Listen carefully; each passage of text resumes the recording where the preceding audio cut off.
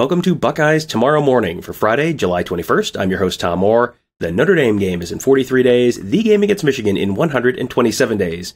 We are picking back up with our season preview series today with the Iowa Hawkeyes. They are back on Ohio State's schedule this fall for the first time since 2017. You may recall how that one worked out for the Buckeyes. And it looks like it's pretty much going to be another solid Kirk Ferentz Iowa team. So my guest today is Chad Leistikow, he of the Des Moines Register. Chad, thanks for being here. Yeah, thanks, Tom. I appreciated the last time we talked and looking forward to this one, too. Yeah, when we talked last summer, we talked about how consistent the Iowa program is right now and how the outcomes kind of vary from the good Iowa season where things really come together and they win 10 or 11 games. And then, what qualifies as a bad Iowa season now is, think nothing works and then they win 7 or 8 games. Last year was very much a good Iowa season. They got to number 2 in the country in October. They finished the regular season 10-2, lost to Michigan in the Big Ten title game, and then a close one against Kentucky in the Citrus Bowl. But, it feels like offensive line play and a solid defense are, more or less a given most seasons. So what is the difference between the good Iowa seasons and the bad Iowa seasons?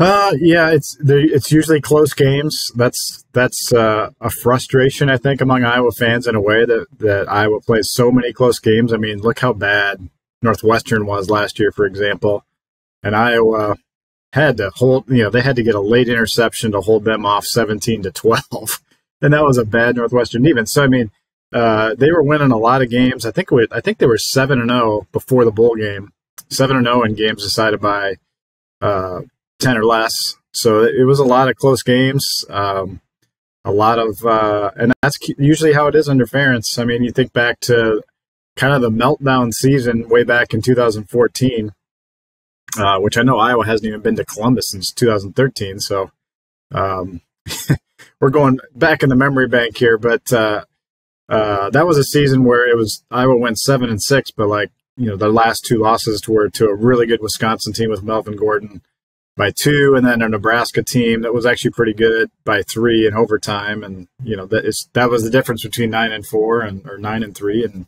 7-5 that regular season. So that's kind of usually what it is for Ferentz. And as you look at the Iowa schedule, especially just playing in the Big Ten West, it's just most of these coaches try to play close games, and that's true for Fleck as well. It's true nobody really tries to blow anyone out except maybe Nebraska and Purdue, I suppose. But it's usually a bunch of close games, and so that's kind of the separation. I happen to think Iowa has a really good roster this year, but the biggest question really is just going to be, can they get the quarterback play they need to push them over the top? Because they were an elite defense last year for the most of the season anyway. Big Ten championship game, probably an exception, but they were 121st in total offense, which is crazy for a 10-win team. I mean, you look at the 9 teams below them in FBS, and they were rotten teams. Like Indiana was just barely below them. How bad their offense was last year. That's the big question with this Iowa team. The defense should be great. The special teams should be very good. Can the offense, with the quarterback play, do enough?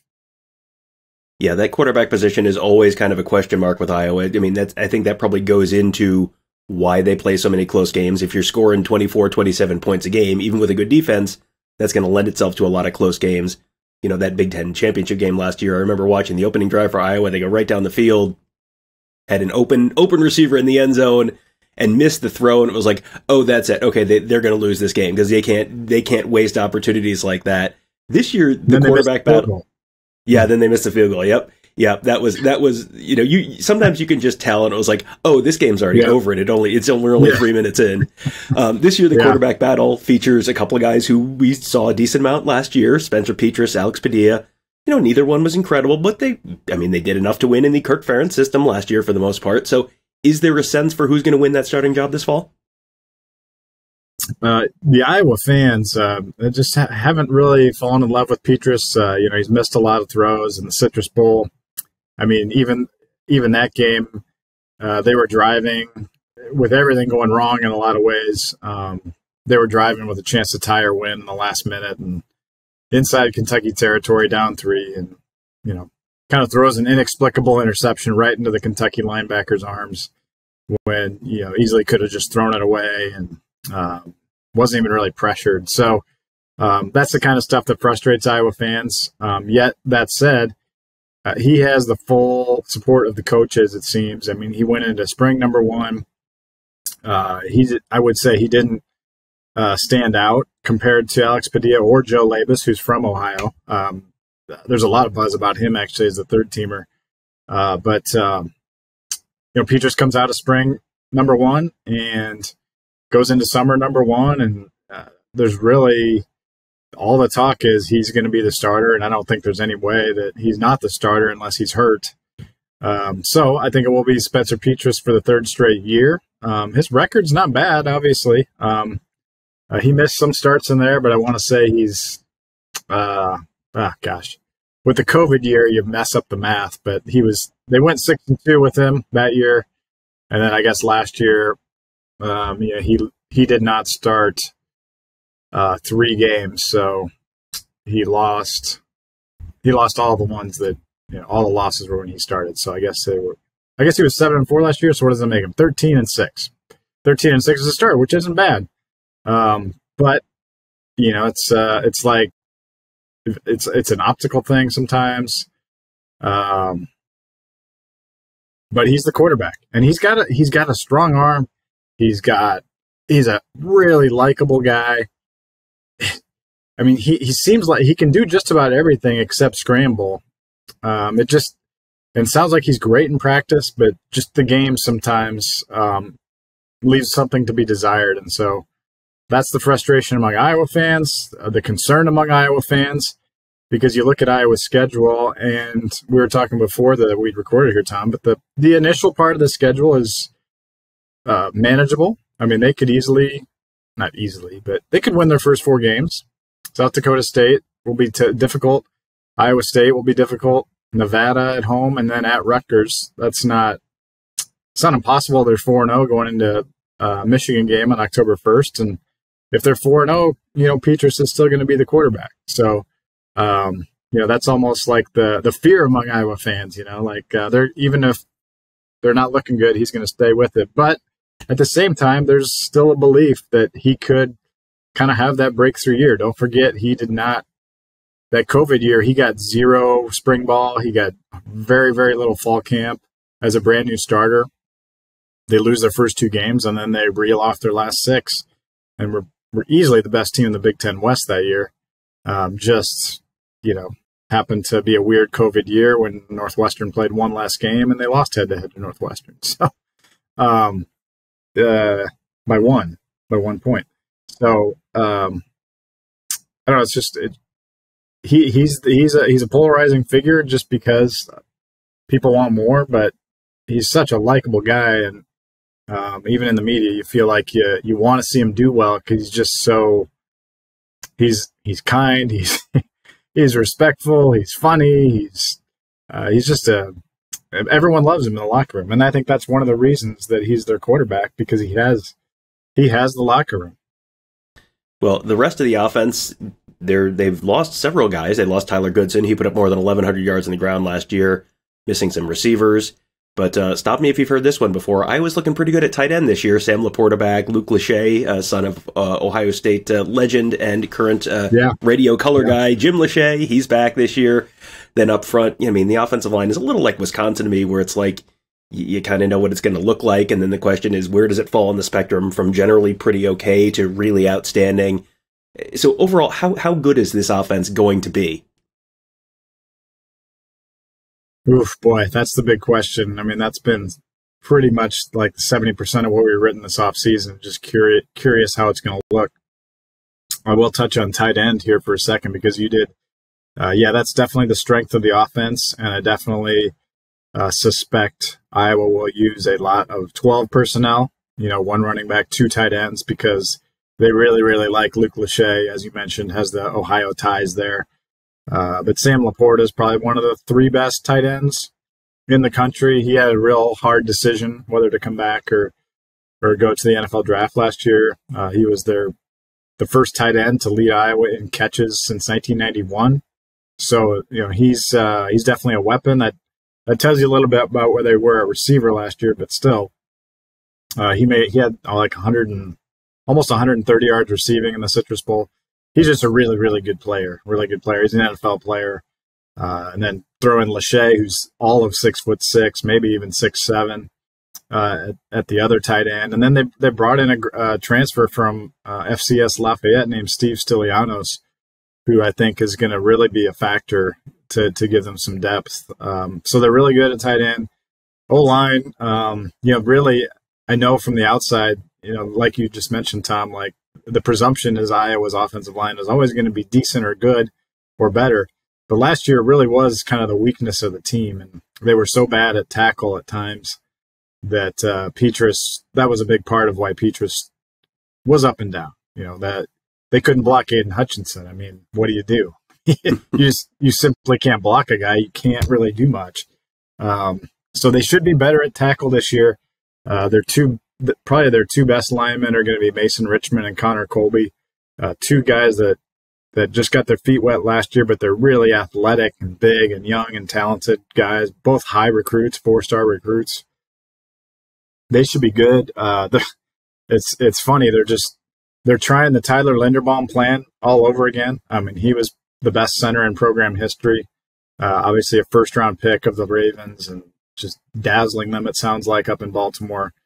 The Remington winner, whatever, but he was a converted defensive lineman. And so they've taken another defensive lineman and put him into center. Logan Jones is his name. And he was a defensive lineman, last season. Now he's a center, and looks like he's going to be first string more than likely. So it's kind of like they're trying to recreate Linderbaum. He's even going to wear the same jersey, 65. So that's the type of thing we're dealing with, looking at this Iowa offensive line. A lot of young guys. I suspect you'll see 4 sophomores and 1 senior starting for the Hawkeyes this year. So that's young. And they've recruited well at that position. I don't know if we'll get to Caden Proctor later, but, he's not here yet. But they've got young guys coming up, but that's going to be a work in progress. And but it's got to be better. It's got to be better. I think that's probably the biggest concern, even more than quarterback, to be honest. But at the same time, like you said, a Kirk Ferentz line, typically you think they're going to get there. But it is a concern. That's why you don't know what to expect from this offense. And on the other side of the ball, you always kind of know what to expect with the Iowa defense, and you look at the pieces, and it's like they've got some solid pieces, and they've got some solid players, and they don't do anything fancy. They just they do what they do, and the results are always just really, really good. And you just kind of want, like, how is it? Is it really that simple? They went 29 games in a row without allowing 25 points. That streak ended last season. But I mean, this year's defense shaping up to be really good again, and the front seven returns a ton of talent. It seems like a year when, I think it's going to be hard to hold Ohio State under 30 points, but just about anyone else on that schedule, I don't know that I see anyone else on that schedule necessarily cracking 30 points without, turnovers or whatever, maybe playing into it. This just seems like this is going to be on the good to great spectrum, potentially a great-ish Iowa defense this year. Yeah, we'll see. We'll see how good it can be. I just wrote a column for this past Sunday's Register about, can this be Phil Parker's best defense yet? And that's a legitimate question, I think, because they basically bring back 9 of their top 10 defensive linemen, and all of them can play. It's very deep, a very deep defense this year. You don't necessarily have the superstars, although at the same time, they've got 2 first-team All-American preseason guys, and Jack Campbell at middle linebacker and Riley Moss at corner. Moss, the returning Big Ten Defensive Back of the Year, even though he missed like 3.5 games last year with an injury. So he's they should be, their linebackers should be outstanding. I mentioned Campbell. Seth Benson is an undersized guy, but he'll be an NFL player and a minimum special teams. And then an Ohio guy, Justin Jacobs. He in the recruiting process, I don't know if folks remember, but he was down to Iowa and Ohio State. He stuck with the Hawkeyes. And I even thought this offseason, because he didn't see the field as much last year, I thought I wondered if maybe with the transfer portal, whatnot, hey, Ohio State could use some help on defense. Here's a 6'4", 240-pound guy that can run, who is absolutely one of Iowa's 3 best linebackers, but they play a 4-2-5, and so he doesn't play every down. So I wondered if maybe he might think about transferring, but he says he never did. He's on NFL draft boards despite not really starting. But so they're just loaded at linebacker. They're a little young in the secondary in some spots, but they've recruited so well, and that's the best position they have. As much as you want to talk about tight end and O-line, but the position they really put into the NFL anymore is defensive back under Phil Parker. So, and as you know, as Ohio State fans know, in 2017, I mean, J.T. Barrett, I think, came into that game with 1 pick, and he threw 4 in that game in Iowa City, 3 of them to Josh Jackson, who was the Thorpe finalist that year. So they've got just a ton of guys, so they should be built for some injuries.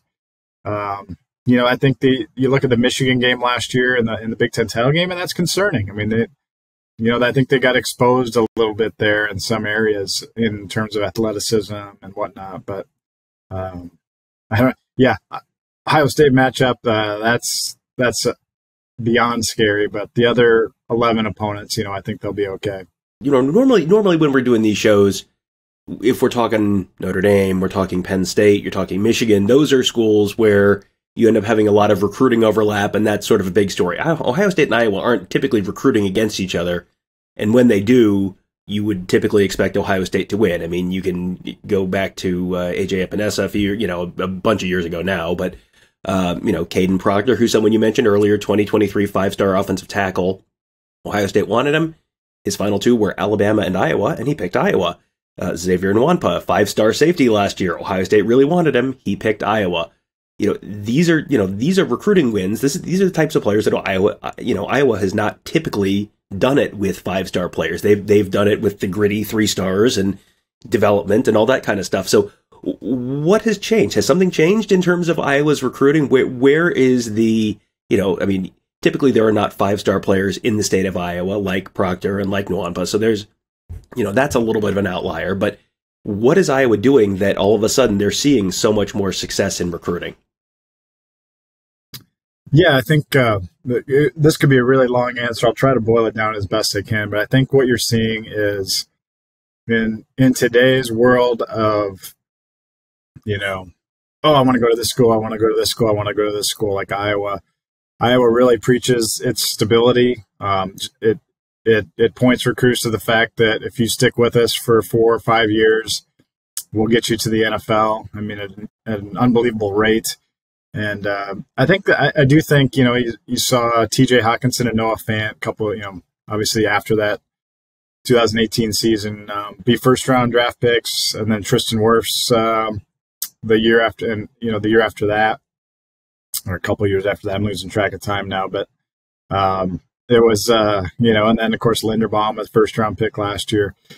They're continuing this to point people to this track record of, hey, you can go and get, whatever you want, $250,000 of NIL here or whatever.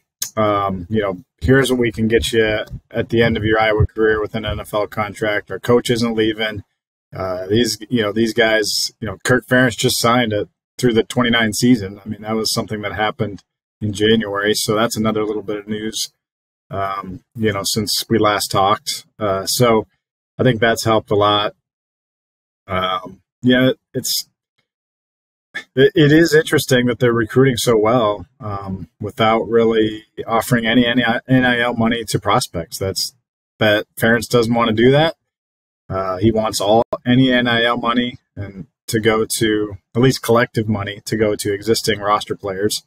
And so that's the plan. Caden Proctor turned down, he told a TV station over here, he turned down $250,000 from, I can't remember who, one of the schools. Might have been Oregon. I think it was Oregon. Got 0 from Iowa. It is unique. I think what happens with the racial bias, controversy, outcry, investigation, all that happened in the summer of 2020. I think that ultimately ended up being a real positive for the program on the other side of it, because it has become, you can tell by who they're recruiting. I mean, the recruiting classes are becoming much more diverse than they were in the past, and things are going really well by all accounts. With the culture of the team, everyone likes each other. It's I mean, when we interview these guys, it's like they're just all such like really nice guys, like they just are recruiting really good guys who work hard, and that's kind of, I think they've done a good job finding like the 4-star types that are wired the same way. Xavier Wampa is exactly that way. He's very serious about school, quiet kid, serious about football, and that's exactly the type of guy that Iowa wants anyway. He just happened to be a 5-star, an hour and a half west of Iowa City. So, and same, Proctor goes to the same school, and Wampa, shared good things about, and they're good friends about the Hawkeye program. So it's definitely a chance for Iowa to gain some recruiting momentum. They'll never ever be on the Ohio State level or Michigan or anybody like that, but maybe they can make a run here in the Big Ten West for a while. I guess as long as we have a Big Ten West, but we'll see. Well, you talked earlier kind of about the front half of their schedule when we were talking about quarterbacks, and the front half of the schedule is pretty manageable. I would like to talk to the person who thought scheduling South Dakota State was a good idea. It is not. It is never a good idea. Don't do that. But the rest of the first half of the schedule, you get Michigan at home, but they could very easily be, say, 5-1 coming into that Ohio State game. If everything breaks right, maybe you're 6-0. The back half of the schedule is a little tougher. You're at Ohio State, home for Northwestern, at Purdue, home for Wisconsin, at Minnesota, and then they end with Nebraska at home. So is this another 9 or 10 win Iowa team, or is this maybe more of the 8-ish win range? Where do you think this team maybe ends up? Las Vegas, has them usually where they always have them. 7.5 is kind of the over/under if you look at those things. So that's kind of the expectation, I think, nationally. It's so crazy. In the Big Ten West, Iowa has completely dominated 3 teams, and they have so much trouble with the other 3. The 3 they dominate are Nebraska. They've won 7 in a row. Minnesota, same thing. And Illinois. I mean, that's not as big of a surprise, but they've just overpowered, Minnesota and Nebraska. Yet they have so much trouble with Purdue every single time. They've lost 4. They're 1-4 against Jeff Brom. I mean, Brom has like a losing record at Purdue, but he's 4-1 against Iowa. And so that when you mention the back half of that schedule, Ohio State, Northwestern's another team they have a ton of trouble with because they, such a smart, well-coached team. And then same with Wisconsin. Wisconsin just has Iowa's number typically, including last year. So, the back half of that schedule is tough. I think they're going to have to go at least 5-1 in that first 6 to get to a 9-win season. But that's kind of where I've got Iowa right now. Probably 9. For me, I think this is the best team in the West. The schedule is tougher than probably anyone in the West, unfortunately, for Iowa, but I still think they're the best team. And if they get Wisconsin at home, so, even if you lose to, and I think Wisconsin plays at Ohio State, yes. Right? Yep. This year? Yeah, so that's kind of both give them a loss there. I think Iowa's still got the best shot of anyone in the West, even though I think Wisconsin has the best odds. But Purdue's dangerous too. In the West, and Iowa right now. Iowa fans hate Purdue more than anybody because they just took 2 receivers from their roster and plugged them into a team that's already beaten them. And I mean, they were the team that came into Kinnick last year when Iowa was number 2 and 6-0, and took it to the Hawks 24/7. Iowa fans were so happy to see David Bell go to the pros. I mean, it was like the biggest celebration of the offseason to see him declare for the NFL draft was for Iowa fans. So. Yeah, you don't need to tell a podcast whose audience is mostly Ohio State fans that, Purdue can make your life miserable. Ohio State fans have learned that lesson multiple times over the last 20 years or so, and even a little before then. But yeah, sounds like this might be a team with a good defense that ends up in that 9-ish win range and is maybe playing a bowl game in Florida early in the afternoon on New Year's Day. This is all sounding very familiar with regard to the Iowa program. Will you please let people know where they can find you on Twitter and where they can read your work as we're heading into a year when Ohio State and Iowa are finally playing again for the first time in 5 years? Yeah, I know. It's funny. They haven't played. They played once in the last decade, basically, since 2013 in Columbus. And, they might if my predictions are correct, they might play twice this year. But anyway, yeah, at Chad Leistikow, it's a weird spelling, Leistikow. I do have some friends. I have a lot of Ohio State friends in Columbus, so maybe they're listening. So good to talk to you folks. And I'm at the Des Moines Register, Iowa's biggest newspaper. But we have a website called hawkcentral.com, so can whenever that game is, October 22nd? So, yeah, if you want to log into hawkcentral.com on the week of October 16th, you can find some stuff about that game. And both teams have a bye ahead of that game, I noticed. So it'll be a 2-week build-up to Iowa at Ohio State. Just like the Super Bowl. Can't wait. Chad, thanks again for joining me. You bet. Thanks, Tom. Well, thanks again to Chad for a great conversation, and thanks to all of you who have helped us get the word out about the show. We should be up on most of the major podcast platforms by now. YouTube will be coming soon. I know people like to watch there. We will get that ready as soon as possible, hopefully in the coming days. And you can help other folks find the shows by sharing a link on social media. We also really appreciate everyone who's left us a 5-star rating and a short review on whatever platform you're listening on, Apple Podcasts or Spotify or anything else that lets you rate the show. If you can rate us and you leave us a 5-star rating review, that will help other folks find the show as we start at our new home now. So we will be back with a new episode next Monday.